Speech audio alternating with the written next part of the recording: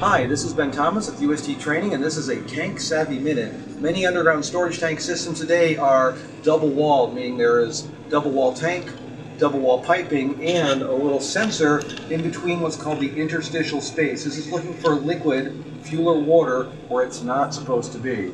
At this particular EVO 550 site, we click on the little quick jump button there, we click on the sensor button, and we see that this site has interstitial sensors. And an interstitial sensor looks something like this, and there's a little float inside here. You can hear the float, and if liquid gets into the containment sump, it will raise the float and trigger the alarm. So imagine that big lid outside your store. There's a submersible turbine in there, and there's a little sensor at the bottom. That sump should be clean and dry. If not, the sensor will find the liquid, alert the tank gauge, and then you respond accordingly. This is Ben Thomas with UST Training. This has been a Tank Savvy Minute.